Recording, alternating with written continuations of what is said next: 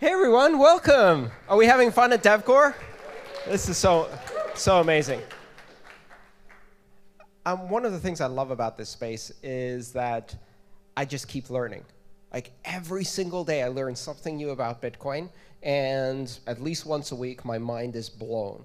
So I had that experience again today, listening to some of these presentations. Now, I wanted to talk about security today, and if you listen to the trolls on Reddit, I don't know anything about security.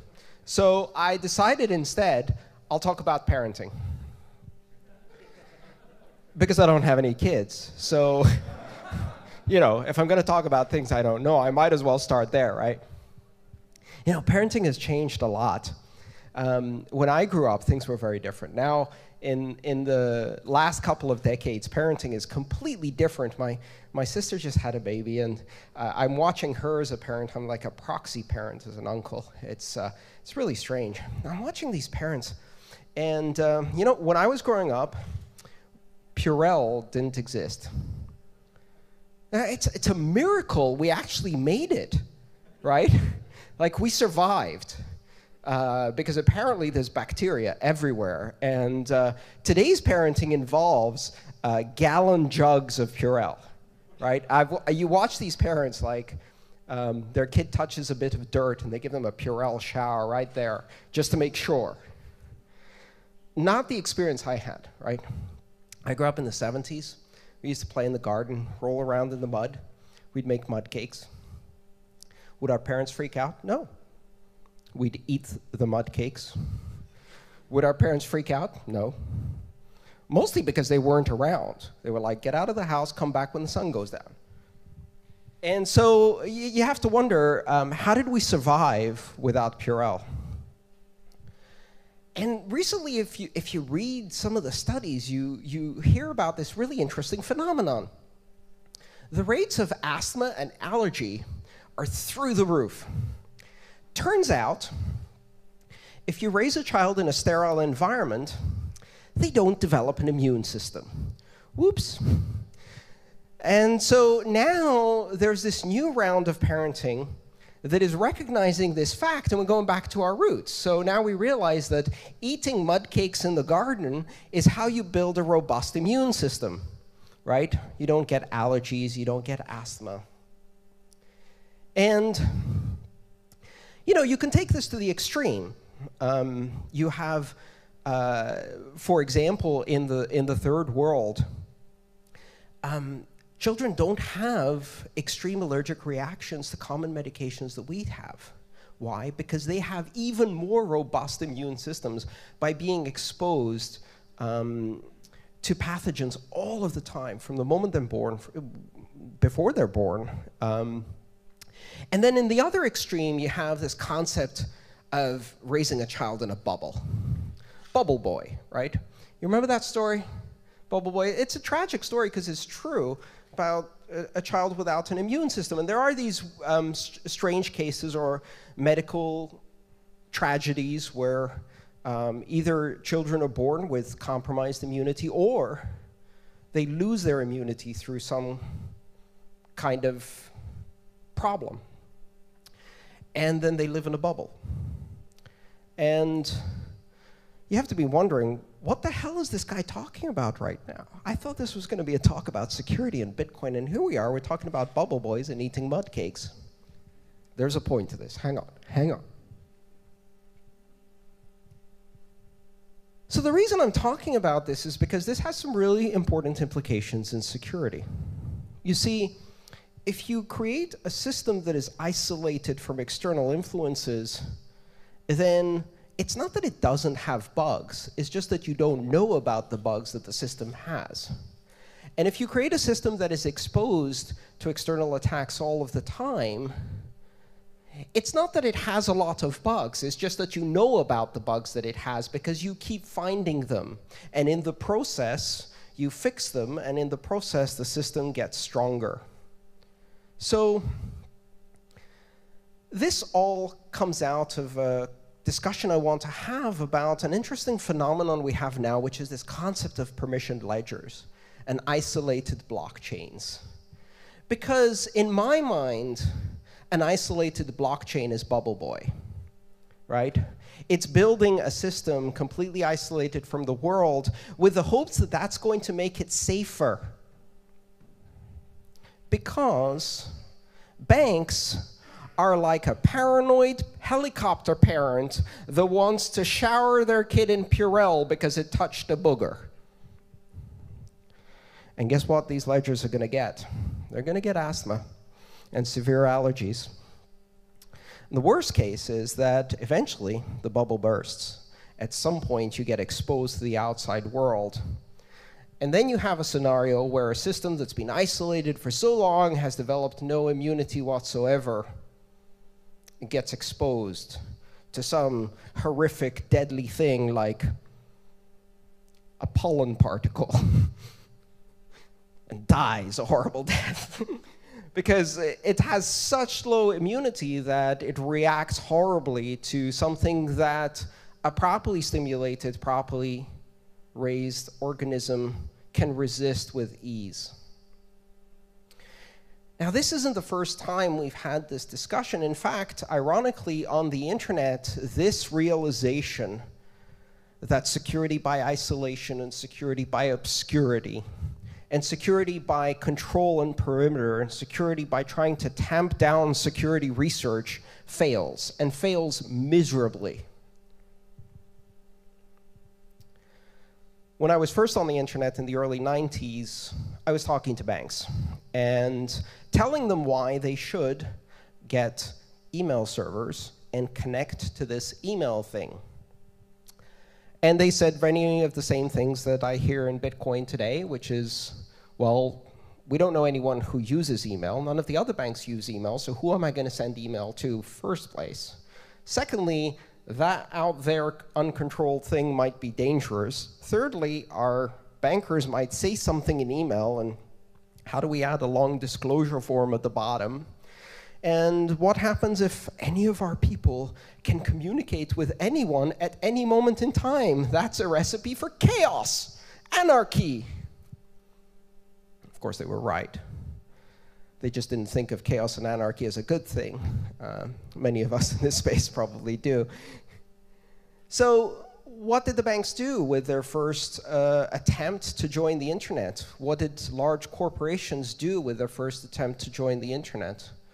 Did they connect TCP/IP systems directly to the internet and build robust applications that could communicate over TCP/IP? No. They built moats and walls and perimeters. They implemented perimeter security. They built firewalls and demilitarized zones, DMZs. And they used all of these military analogies to wall themselves in. And then what did they deploy behind these walls? Did they deploy the common open source protocols and capabilities and applications of the internet? No. They deployed highly denatured, weak equivalents like Outlook and Front Page. And they built intranet websites that had stale and obsolete content that was only accessible during working hours through a VPN with no influence from the outside. And they said, look, we're doing internet. We're so cutting edge. We're hip. And that's how they did internet. They built these highly isolated environments. And for a very long time, the prevailing idea was that by building these isolated environments, they were more secure. Because they could control things through the firewall. Because they could control access to data, creation of data, access to systems. And now we know that was an illusion. Not only can companies not control these things, but in the process of building these isolated systems, they built Bubble Boy IT. They built IT systems that had no resilience, no immunity. Because Outlook had bugs and Front Page had bugs. It's just that they weren't tested on the wild internet very often because a lot of the time they lived behind walls. And when we discovered those bugs, it was bad, right? Because eventually someone gets inside the bubble, or the thing that's inside the bubble gets outside the bubble. See, the problem with bubbles is that you can't trade through them. And if you're in business, your business is to trade. So if you're a business, you do commerce, and commerce can't happen in a bubble. So the very concept of a bubble is antithetical to commerce. You build your firewall. What's your salesperson going to use on the road?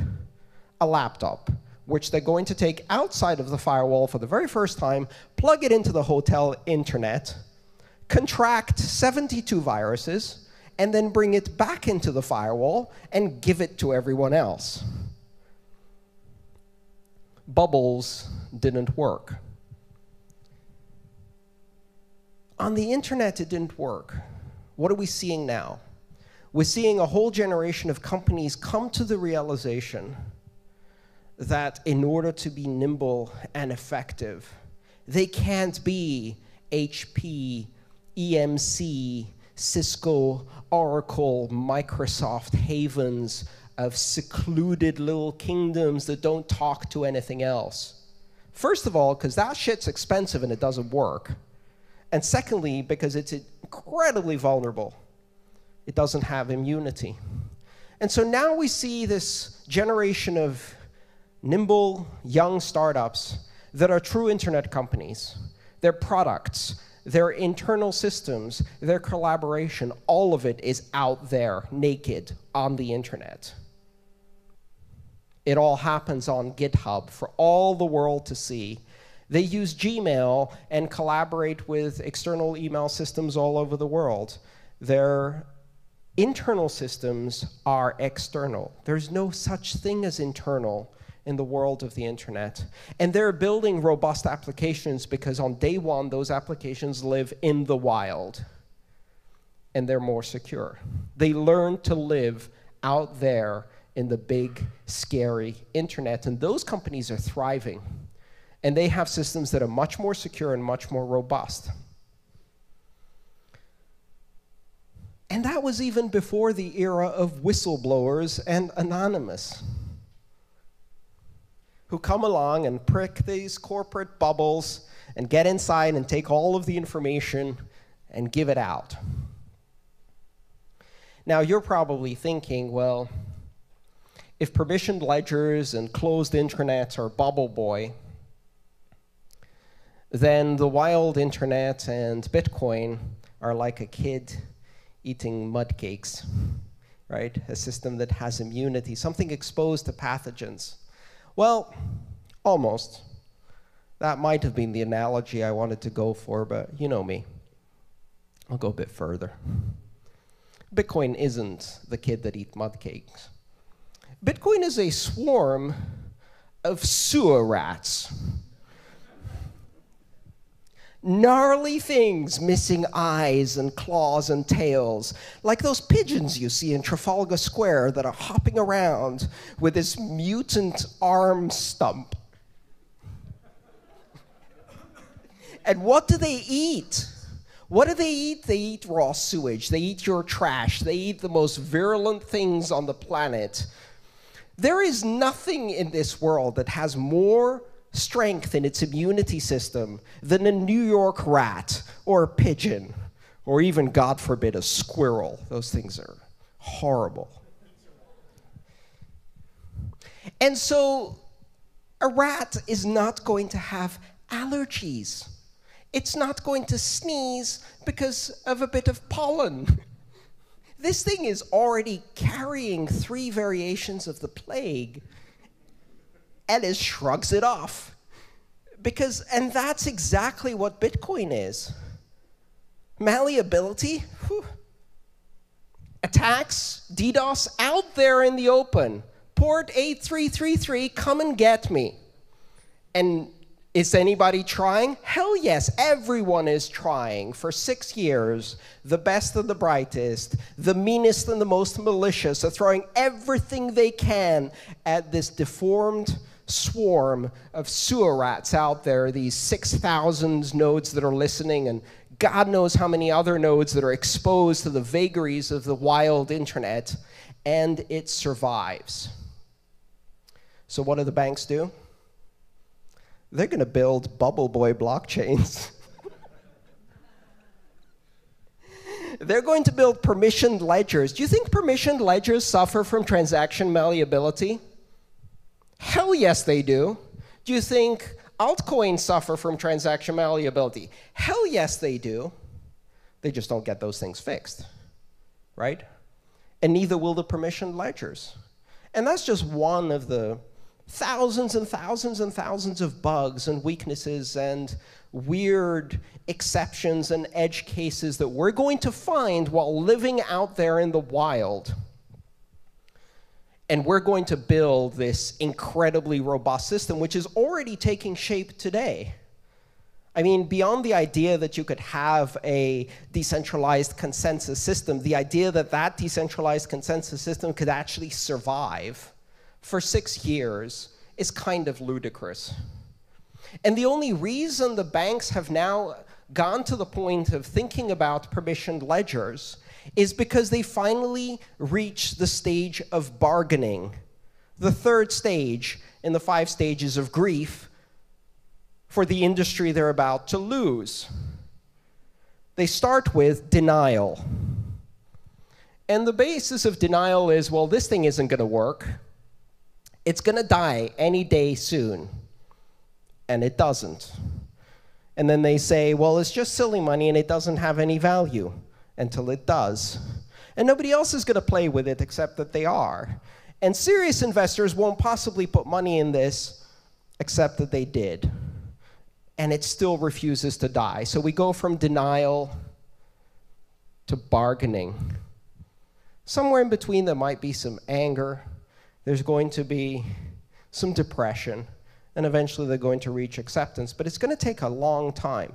Because if you look at the internet, we're now on maybe 25 years into the internet in terms of really beginning to broaden its use. 25 years in, and there are plenty of companies out there that think that as long as they put their Oracle, EMC, HP, Cisco, Microsoft shit behind a perimeter firewall, all is going to be well. They're still building bubble boys and intranets on the internet. They haven't learned that lesson after 25 years. It's going to take longer in finance. Not only is decentralization, open protocols, open source, collaborative development, and living in the wild a feature of Bitcoin, that's the whole point. And if you take a permissioned ledger and you say, well, that's all nice, we like the database part of it, can we have it without the open, decentralized, peer-to-peer, open source, non-controlled, distributed nature of it? Well, you just threw out the baby with the bathwater. You're never going to build a bubble strong enough to keep financial information. Ironically, this is all happening at the same time that as banks have finally gone onto the internet, they're leaking. They're leaking so much. From every orifice, they're leaking.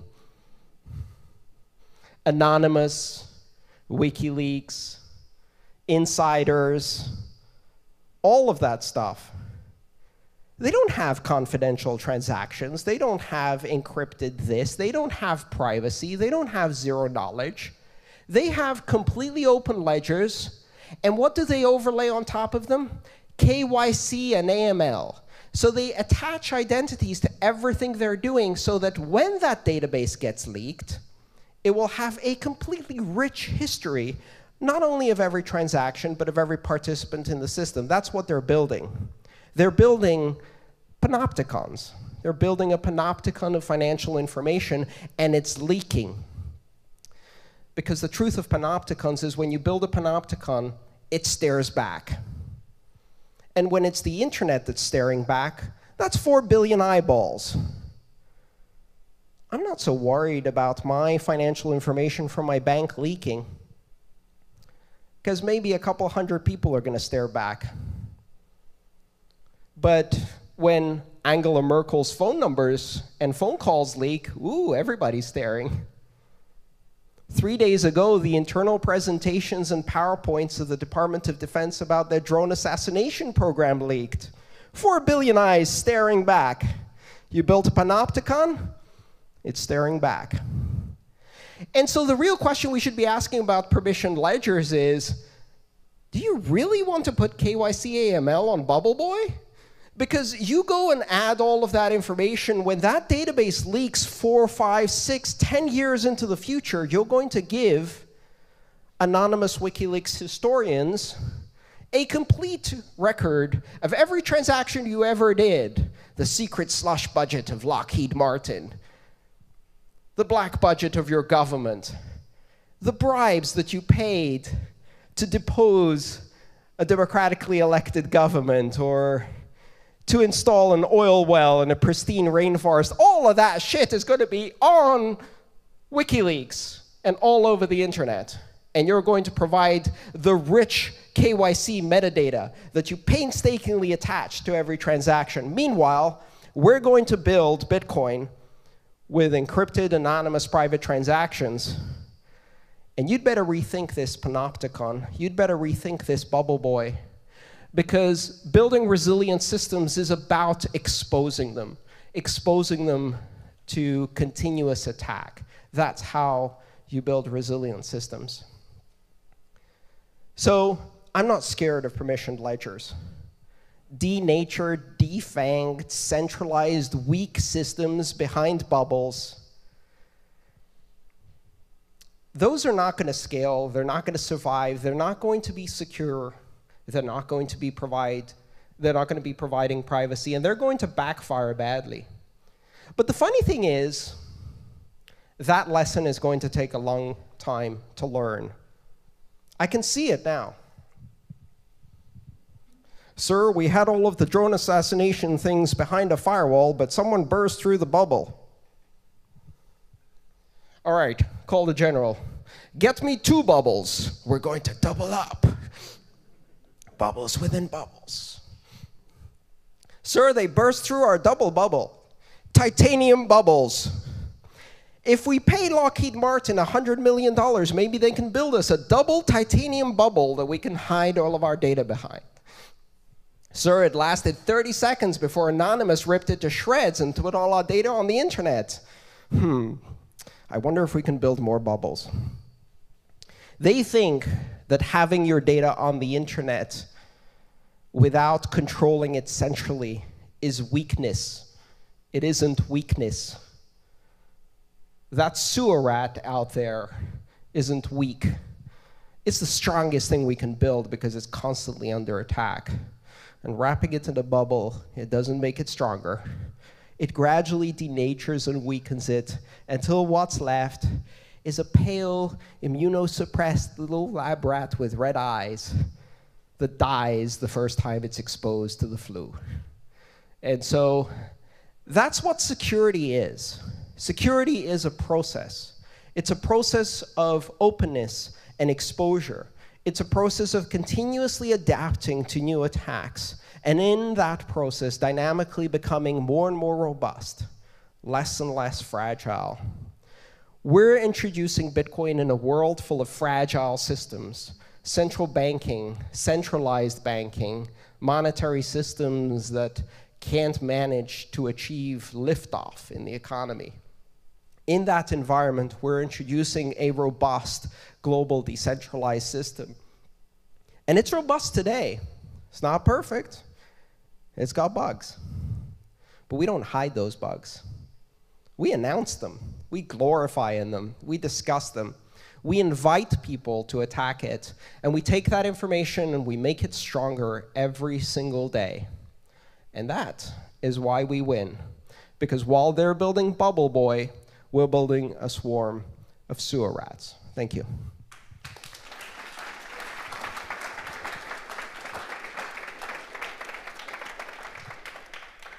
So I'm happy to take questions from the audience. We have quite a bit of time, so please go ahead.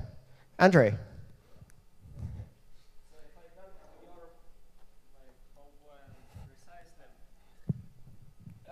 What you're trying to communicate is that private blockchains are insecure by design. I mean, blockchains that are built within the banks. Okay, I agree with that. But we can take another software that is being used, as example, like open source projects, okay? So, like HTTP server, let's take Nginx or Apache.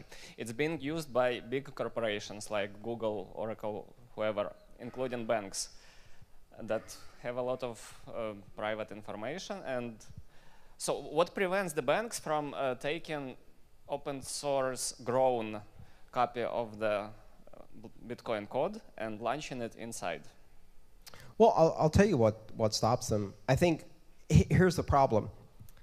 What happens if you take Apache and you install it in a bank and you put it behind an intranet and you use it internally? I'll tell you what happens. You fall behind on the patches. You stop doing vulnerability tests. You stop exposing it to external vulnerability tests that you didn't order, that just came your way. Okay, so and as you do that, it gets denatured. It gets weaker and weaker and weaker and weaker until eventually you're running Apache, but it's 3 versions behind, it's vulnerable to anything, and someone comes in, pricks through the bubble, breaks through the perimeter, and takes that Apache for a ride. And that's because you weren't under pressure to live in the wild. And when the pressure goes away, so do the standards. I would be happy to see Bitcoin as the one world currency, and you probably know that I've also been working towards this direction during the last 5 years or so. But meanwhile, we have big banks and corporations existing within the countries. And Google is a good example of like using a lot of open source software and using it properly, right? Do you agree with that? Yes, so and most of their stuff runs pretty much out there. So while we have not yet shifted to like completely decentralized anarchist-like picture of world with only one currency, we will have the banks. And Bitcoin solves some problem for them. I mean, private blockchain solves problem of synchronizing transactions between the branches, like not losing transactions and so on. So they have a choice either to like not solve this problem or try to apply this solution. They have a lot more choices than that. I mean, just today, Greg was talking about Liquid, which is a sidechain for doing exactly that between exchanges. Now, where are exchanges today? Today, they run a MySQL database that stores entries for the account value of every customer. We saw what happened with Willybot and Gox with that particular issue, right? This is an incremental improvement. Now, how does that differ from a permissioned ledger? Well, the main difference is that if you think Citibank is going to run their permissioned ledger on internet-connected machines and open to everyone to scrutinize, you're sorely mistaken. What they're going to do is they're going to hide it behind a tall wall, and they're going to run it among their 5, 6, 7, 8 Bankly friends. And what that's going to do is it's going to mean that that software is going to be weak, and it's going to get weaker because all of the lessons we're learning in the wild won't get applied there until a whistleblower runs a little Trojan and malleates the transactions of their running exchange, and then they're going to have a bit of a problem. Okay, I got your idea. What I was trying to say is that as long as big institutions still exist, they will hold some amount of private information inevitably about their customers, right? And they, since blockchain solves some problem for them, they will be using it. And they really have a choice to either use open source developments, like launch a copy of Ethereum within their network, or try to build something own. So we'll have two like worlds of blockchains again, like commercial blockchains built by Microsoft and open source blockchains built by open source community. And both will be used by large organizations. It's not like yeah, absolutely. I mean, we are going to live in a, thank you. We are going to live in a world with a lot of diversity. We are going to have completely closed systems that are permissioned ledgers that have so little decentralization functionality that effectively all they are is 3-phase commit on top of a database with audit logs. And instead of having audit logs in a log file, they have audit logs based on Merkle trees and hashes. That's not innovation. That's 20-year-old technology. Applied in a slight twist to what they're doing now. And on the other end of the scale, you're going to have completely open systems, open source systems, you're going to have sophisticated cryptography, and we're mostly going to be living on that end. Now, if that's the environment and that's the competitive landscape, that's great. I mean, because that's an environment in which not only can we win with Bitcoin and with other technology, or rather, it's not a matter of winning, it's a matter of building robust solutions that have use and value for people all around the world that change the world. That's something we can do. You know, I'm not worried about competing against the Microsoft blockchain. You know, you described Bitcoin as an army of sewer rats, but I'm going to disagree. I think Bitcoin is a single sewer rat, and because of that, it's vulnerable. The sewer rat is named Bitcoin Core. If we really want to be an army of sewer rats, we have to have more implementations so that if one rat dies, the army remains. You know, I don't think you will find a single core developer who will ratify the idea that the best approach is to have only one implementation. I think the real difference is that implementing more than one implementation and creating software diversity on a consensus-sensitive system is something that's never been done before, and it's bloody difficult because you have one bug and you get the May 2013 26 block fork because of Berkeley DB, which wasn't even part of the consensus rules. I think if you look at the development roadmap of Bitcoin Core, you'll see that there is an enormous effort underway with libconsensus and libsep 256K to modularize and isolate the elements that are consensus important and to make those available for libraries for other implementations, and there are other implementations. Year 6 is a toddler, right? And so already there are 3 or 4 competing implementations that are fairly good and are able to keep up in some ways. Is it still very much a monoculture? Yes. We still have some biodiversity issues. But I don't think anybody wants that. It's just they recognize that it's very difficult to move away from that in a system that is consensus critical. Okay, question. Michael. How much of it is a question of competence? I mean, looking at operating systems, iOS is a lot more secure than Android, and that kind of breaks down your analogy. I don't think it's a matter of competence. I think, well, it depends on how you define competence. If you think of competence simply as an internal and intrinsic attribute of a single person, then perhaps, but competence isn't, to me, an attribute of a single person. It's an emergent aspect of a team or collaborative behavior, right? Competence is not you writing code alone.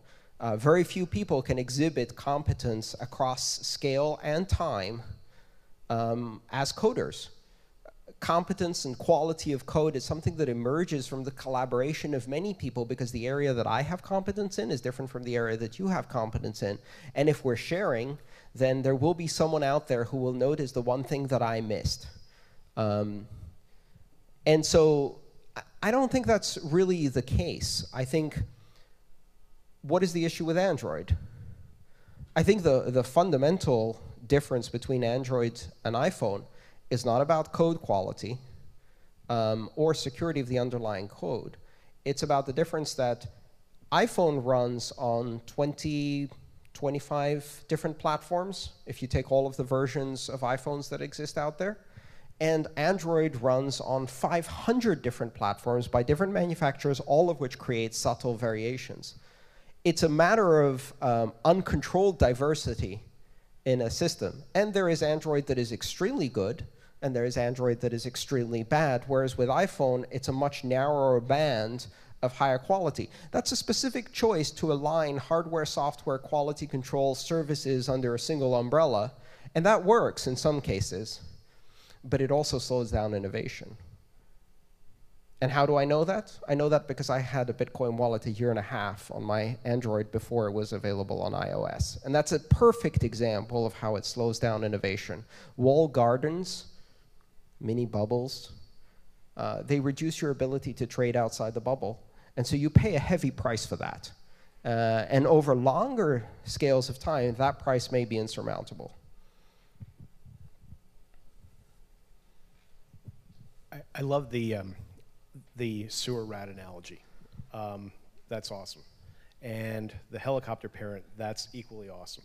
Still trying to wrap my head around how the sewer rats see the helicopter parents and how they relate to them and whether they ignore them completely and they live under and go the about crib. their business. It seems like the common element of these semi-cooperative entities, and rats don't really collaborate, and helicopter parents listen, I'm not going to make somewhat collaborate, but okay. Let's not attempt to do a formal proof on the internal consistency of my analogies. I can tell you right now. I'm just saying I love it. I'm going deep on it. So the point is not about the specific biology of the rat. The point is about the difference between robustness in an environment with stimulus versus weakness in an environment that lacks stimulus or has isolation. And so use whatever analogies you want. I thought that starting a title of a presentation with Bubble Boy and the Bitcoin sewer rat, as I announced on Twitter last week, would at least bring some people here thinking, what the hell? Absolutely. Thank you. But in addition, I think that control is the medium that or the perception of control is the medium between the two of them. Control. And when you said rats, I immediately thought of Pizza Rat in the New York subway system and yeah. And the helicopter parents like pizza too, so maybe pizza is the control. Well, here's the thing. Control is going to be a big issue with these permission ledgers. The illusion of control or the use of hierarchy, authority, and control in order to effectively change the future. That's an illusion that all of us can fall into, right? The assumption that we control our destiny and that if only we control a few more variables, we'll have control. That's what drives people crazy, like if you want to be neurotic. Now, if we wanted to make the analogy that many large corporations are institutionally neurotic, I'm all with you, because effectively that's what that element of control is. That being terrified to open yourself up to the outside world because you are a hierarchical institution that has authority and control in its very DNA, and that being a fundamental and perhaps extinction-level weakness of large hierarchical organizations, I'm with you there, because that is the end result of this. It is an issue of control. The ability to infectiously exert that fear on other entities. Yeah, we're not infected. All right, let's take one more question here. I think maybe we have a bit more time. Go for it. Great, thanks a lot. Also, completely agree with everybody, cool analogies. But I just would love to hear your thoughts about whether Bitcoin has actually been attacked in all the ways or in the most effective ways. Because one thing that makes sense to me as, you know, if I, for example, had an attack that was very effective, right, I wouldn't use it now when I can't profit from it. I would wait until I could profit from it, namely when a short market appeared, where if I successfully executed the attack, I would make $10 million, $20 million, you know, any millions of dollars. So I'm just not, I get the analogy and what you're saying makes sense compared to distributed ledgers. I'm just wondering on your perspective of what happens when much more economic incentive via short markets appears for somebody who might have an attack to actually use it. That's a really good point. And I think we should recognize, and let's be realistic here, Bitcoin has not been attacked in every way possible and as much as it possibly can yet. And it certainly wasn't in the early days. Bitcoin had one unique advantage, which was this 2+ year honeymoon period when nobody thought it was important or relevant or even would work. If at that time people had attacked it, it was much weaker, right? There were some horrific bugs in the early days, right? And there are plenty of core developers here who can talk about some of the hilarious things, like, for example, being able to create Coinbase with billions and billions of Bitcoins in them. Oops. You know, some of the validation rules slipped through blocks that had infinite coins in them, and many other bugs. We got a honeymoon period then. to fix the most egregious bugs. And we still have a honeymoon period now, because here's the hilarious thing. Most of these banks, most of these large organizations in finance, most of the central banks, they look at Bitcoin the way Walmart looks at a lemonade stand. And they are still laughing, which is great. I hope they keep doing that for 2 more years, 3 more years. Give us a bit more of a honeymoon period so we can get even more robust, because we really don't need concerted attacks right now. Although, from another perspective, I would rather have some of the attacks materialize now before we have mass adoption and a lot of users being disrupted. But this is a continuous process and a race. The real issue here is the time scale, right? And the interesting implication what we're saying here is that a lot of altcoins don't get that grace period anymore, which is why it's a lot harder to build robust altcoins, because 1, you don't get a grace period on mining. If anybody thinks it's going to be valuable, they're there. So it's not just like nobody noticed. And you don't get a grace period on security anymore. So if you've implemented things sloppily, someone's going to find it. In fact, just the other day, I was reading this fantastic article about 42Coin. Are you familiar with 42Coin? It's an altcoin that was designed to only ever have 42 coins. It currently has 48.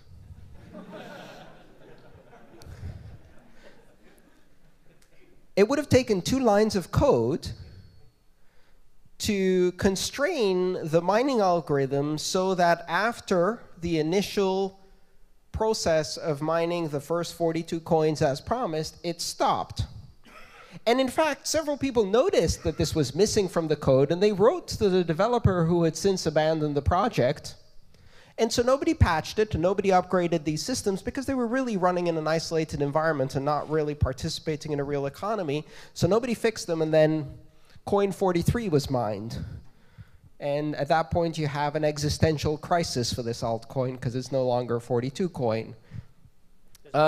This is going to keep happening, and it happens because there's not enough people interested in fixing the bugs. You know, this is the other, the flip side of this idea. It's really hilarious to me when you talk to companies and you say, hey, how about you open source your code? And they say, oh my God, if we do that, people are going to see it, and they might use it without paying us. And the hardest thing to explain to a company that's doing software is, you wish people would see it and use it. Most likely, if you open source your code, like the other 700,000 projects on GitHub, no one will give a shit, and no one will use it, and you will not create a community. If you actually manage to get people to see it, use it, and create a developer community around it, congratulations, you're in the 1% of projects that have achieved that. It is a rare and difficult achievement. And in fact, Bitcoin has succeeded more in that than any of the altcoins, or, to go back to my previous analogy, any of the permission ledgers would ever hope to have when they close themselves down from external scrutiny. Do you want to pass it to the person next to you, please? Thank you. Okay, so I really like sewer rats too, and I see them in New York City screwing around the subway, and maybe they could survive a nuclear apocalypse or something more than the bankers up above, but they're also living in muck and dirt in these little small passageways, while the bankers up above have huge buildings, and they also have a lot of power, and they could go live in Bermuda. Their bubbles give them a lot of ability. I'd like Bitcoin to have a lot of power too.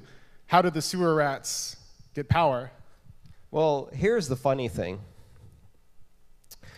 650 million years ago, there was a big lizard species, or a series of big lizard species on this planet. And they were big, and they were proud, and they tromped around, and they stomped around, and they usually stopped on little furry mammals that were scurrying among the tree trunks below them. They didn't pay much attention to them, but guess what? They died, and the little furry things became us, and we won. So don't underestimate the little furry mammal among the trees, because someday meteors happen. And here's the thing. When the dinosaurs see the meteor, they go through the same process of the banks seeing Bitcoin. They look up and they go, well, that's not happening. That can't be real. And then they start screaming at it. So to me, the banks at the moment dealing with Bitcoin, the ones that have begun to realize what is happening are now braying at the meteors, trying to make them stop falling on their head. And you can't really do that. Don't underestimate the tiny, scrappy little incumbent, the little competitor scurrying around the tree trunks, because eventually they become the dominant species. And remember where and how the internet developed in the beginning. Because I went into phone companies and did presentations explaining to them why they needed to address and understand and adapt to the threat of decentralized communications. We didn't call it that then, but TCP/IP. And you know what they did? They laughed. They laughed at the internet. These massive companies like AT&T.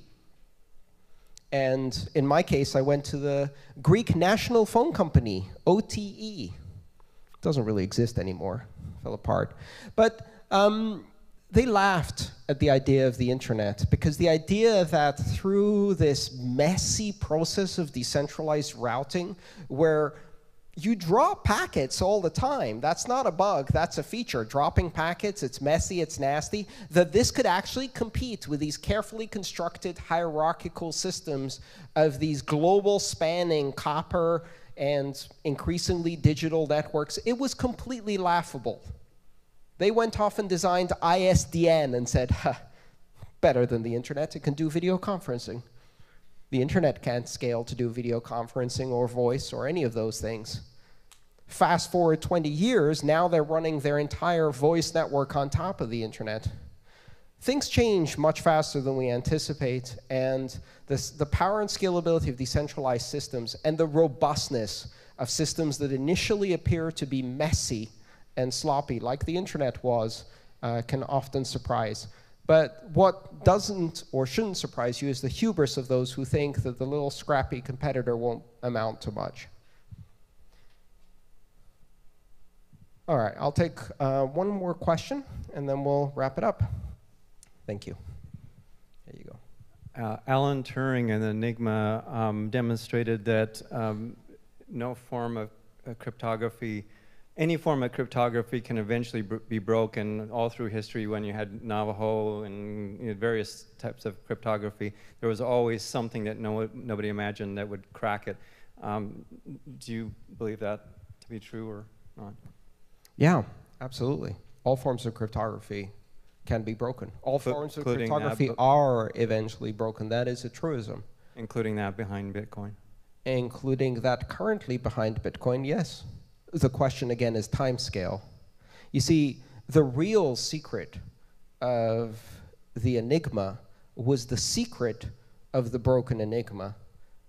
The reason Bletchley Park was successful in essentially winning World War II, at least for the North Sea and the British forces, was because they managed to hide the secret of breaking Enigma. Because what would have happened if the secret that they broke Enigma leaked? Enigma would have been improved and changed. And the damage that they had managed to cause, which at that point was complete and systemic capture of all of the cryptographic communications of the Germans, would have been contained. And so they would only be able to capture the Enigma machines that hadn't yet upgraded. Isolation was the downfall of that system, because by definition it had to be isolated. So the lesson we need to learn is, we expect cryptography to be broken. We expect every system and subsystem within Bitcoin eventually to be weakened. And what we need to do is, one, make sure that any such weaknesses are not systemic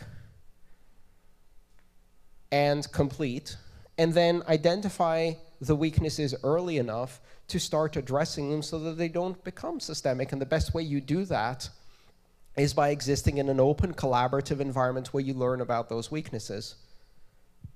If ECDSA gets hacked today, or becomes weak today, what does that mean? Does that mean that every person in the world can suddenly crack ECDSA at any scale? No. It will mean that for a certain class of very well-funded attackers, certain types of ECDSA with an enormous effort can be cracked. At which point, our friend Greg back there will be building a side chain that doesn't use SEP 256K1, SecP 256K1.